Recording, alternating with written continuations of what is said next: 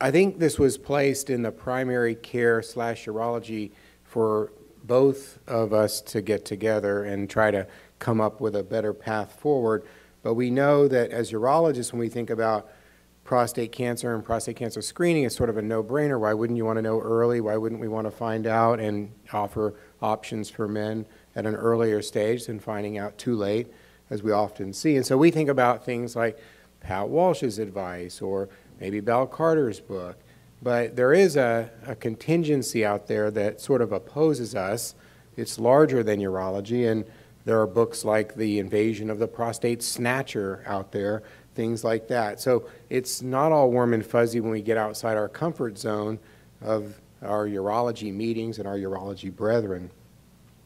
So I want to provide us with a little bit of an update on some prostate cancer facts, talk a little bit about the screening studies that we know, some of the controversy around the 2012 changes, and then what happened thereafter, and then talk a little bit about the latest AUA recommendations too.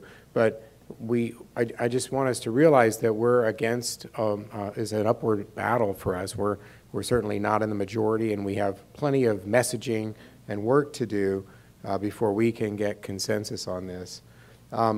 We know that prostate cancer is the #1 male cancer.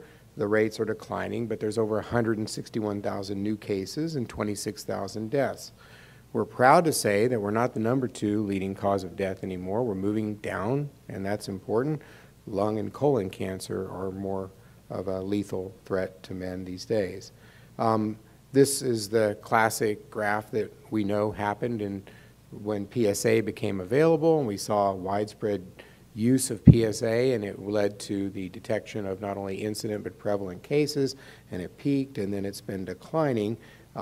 Nevertheless, the decline has accelerated in lieu of some of these policy statements that have been sort of against screening. Good news on the natural experiment of the United States, there's been a decline in the mortality of men with prostate cancer, as I mentioned earlier, somewhere around 3% per year annually over the last 5 to 7 years. So in the natural experiment, we're saving lives, and something's working to our advantage, even if we can't get the policy statements and the high-level evidence to convincingly prove it. We know that PSA surrounds this controversy. So later today, you're going to hear about smarter PSA, better ways to use PSA, things like that.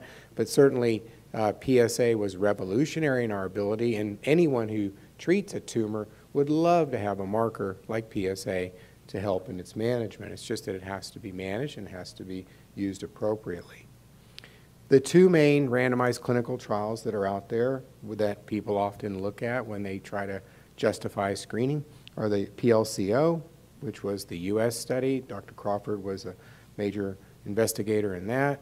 It was really, the problem was though that doing a randomized study in the United States where you convince men that it's important to do this PSA testing, and on the other hand, you're not going to do testing or you're going to do sort of usual care, created a problem, and PSA was already being used like wildfire in the United States.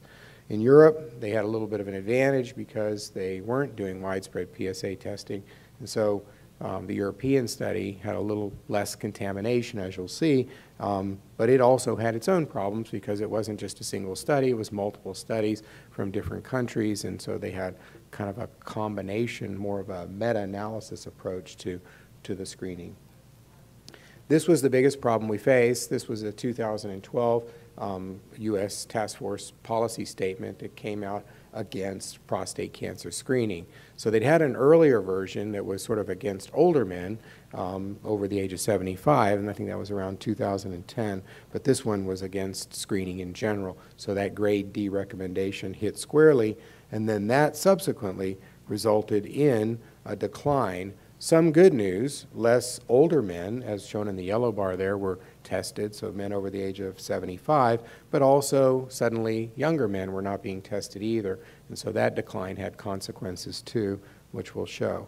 But getting back to the reality we know and believe is that death rates from prostate cancer were declining, and we have better therapies for some more advanced and we'll talk about the advanced therapies, I think, towards Sunday, but they're not curing the cancer. So the best way to cure these patients was to actually detect early, potentially aggressive cancer and treat it, and then you'd have a win.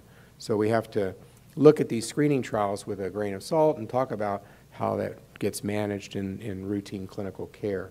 So we'll just briefly look at those. This was the PLCO study. It had about almost 77,000 men in it. The men were divided up into screening, which was annual screening, compared to sort of usual care. And that went on for several years. I think it was up to 6 years, the randomization and the screening took place.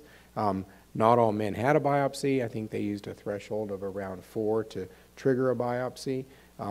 And so the story went. We know that we found more cancers in the men who were screened. And so the PSA was good at detecting cancers when men undergo biopsy versus the community standard. But what we found was that there wasn't any long-term data to clearly show that we were reducing deaths the way the trial was originally designed. So that was a problem, and when the U.S. Preventive Task Force Services looked at that data, that was kind of leading to their conclusions. Now, the criticisms of this are many, but the usual care definition was a moving target and changing, and that led to as many as 80–90% of men in the usual care or control arm going out and getting a PSA test, which then the study was never powered really to be able to determine differences if everybody was going to go out and do that. And there were other issues along the way. But I think the biggest problem is the contamination issue that was never really well thought out when they had the trial design.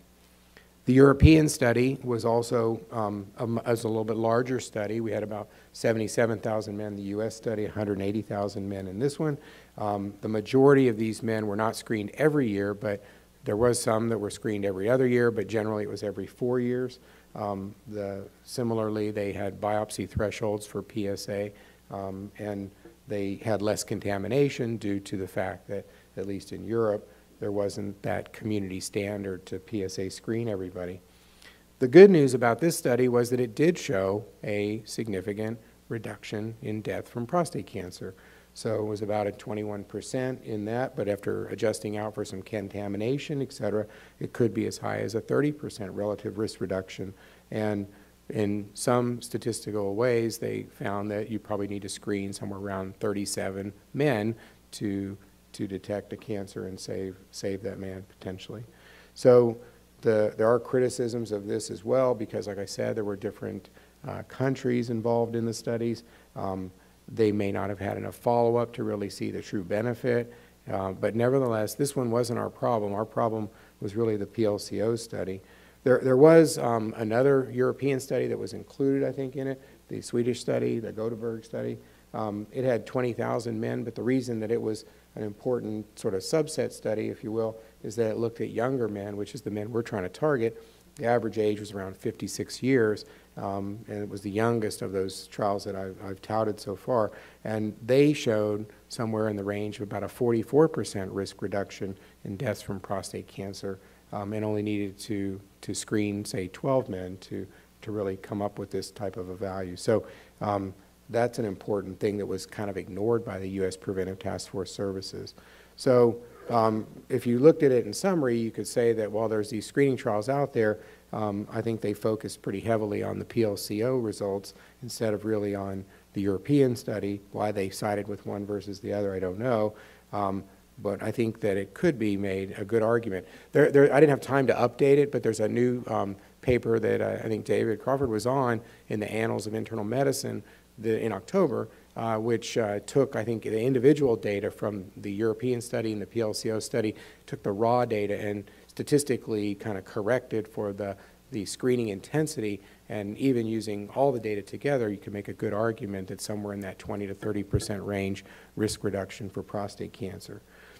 So if we believe this, and as urologists we need to get this message out, we got a problem because, you know, in the South maybe, where I was at Vanderbilt in the Southeast, we would say we have a failure to communicate. We're not doing a good job of teaching our primary care brethrens that the value is there and that we know how to manage these people and perhaps thoughtfully detect their cancers and manage them once we've discovered it.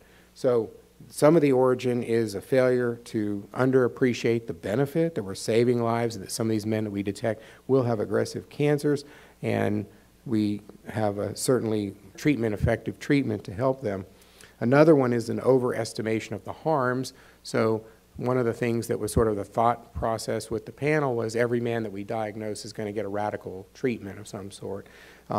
This is underestimating the value of reassurance as well, and this was a study in JAMA where they did some decision analysis and looked at, you know, what would you rather be? And so the A group was the, I don't know, I didn't do a PSA, and I don't know my value, but I think I don't have cancer. That wasn't very comforting to those men. Bs were people that had, you know, the no cancer and a normal PSA, so they're reassured. And then the Cs were the people who had to go through the screening, but then turned out not to have cancer, so they were happy that they didn't have the cancer. And if you look, not all, you know, it was clear that at least in this group, men sort of valued the idea of knowing that they weren't sitting on a time bomb, didn't have cancer. So this gets back to the overestimation of harms. So in the data that they collected, they made estimations based on kind of Medicare data for radical prostatectomy, especially in the open era and historical data. So the rates of complications were higher. But I think even just uncoupling treatment from the diagnosis is really the most important thing. And this is just shows that, you know, many men that we diagnose today who have lower risk cancer, and David's going to talk later about some of the genomic tools that we use in addition to the clinical tools, and we are all endorsing active surveillance and active monitoring for these men. So it's not a given that they go on to receive radical treatments and have complications, as those books would suggest.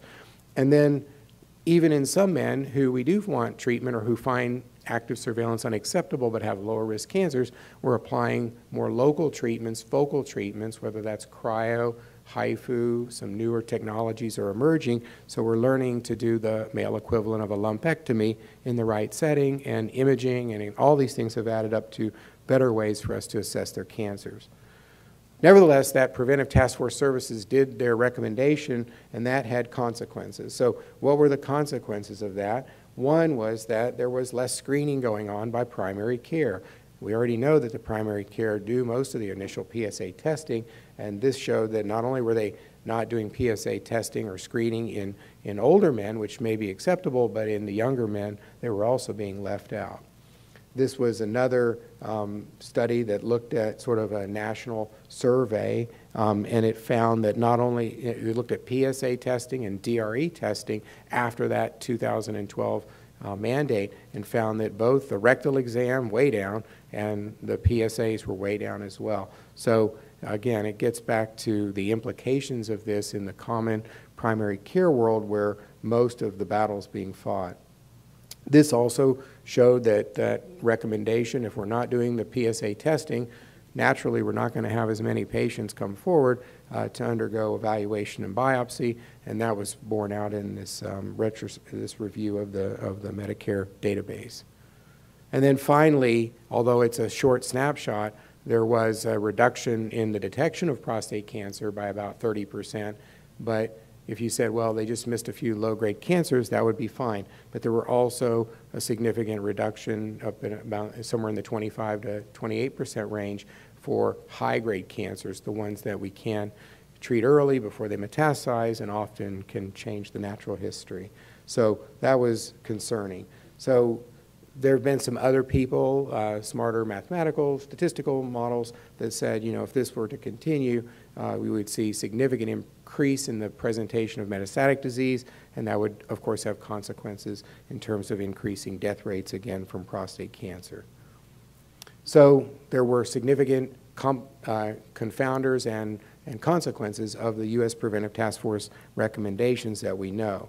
Meanwhile, the AUA was trying to message urologists to do a better job with their own screening, and so I'll just briefly say that the AUA panel, when they met, said, okay, we're not going to screen with in men that are younger, so under the age of 40, that's not going to happen. We can argue about that, as a baseline one-time test, but at least in terms of mass screening, they came out against it. And similarly, they came out against it in younger men, men defined as between 40 and 54, because those clinical trials really weren't designed to high-level evidence prove that the screening was beneficial in those men. Where they did come down on that shared decision-making and screening was in that sweet spot where the studies were conducted, somewhere between the ages of 55 and 69, where they did say that's appropriate for screening in a shared decision-making model. And then they also said it doesn't have to be every year, could be every 2 years, and that would be a little more thoughtful, a little more cost-effective, and probably add to the consensus about it, and then not to screen older men. Again, I have problems personally with some of these just hardline statements, but life expectancy and their physiologic age I think is far more important than their chronologic age, but at least the point is that the AUA was thinking about trying to send the right message to urologists to not overdo it, and I think everybody kind of got that point. Others, such as the American College of Physicians, have also sort of followed in line more towards a targeted age-specific recommendation, looking at the life expectancy and other comorbidities as key factors before we just do the mass screening that we used to do. And then, lo and behold, the things are changing. The U.S. Preventive Task Force Services did soften their recommendation and now have given, it doesn't sound that good of a grade. When my kids bring home a C, I'm not that happy. So they gave it a grade C. It's so for 59 to 69 men, men, they believe that it is okay to do shared decision-making, still hold that D grade for the men above the age of 70. But things did change a little bit. But so I think I've tried to highlight to you that we've got to do a better job when we communicate to our peers. We have to do a better job of counseling our patients when we see them, and we have to do a more thoughtful job if we do undergo prostate screening and biopsy of managing men so that we're not held to the standard that we're harming these men just to find cancer and treat appropriately the high-grade cancers and manage more thoughtfully the more indolent low-grade cancers.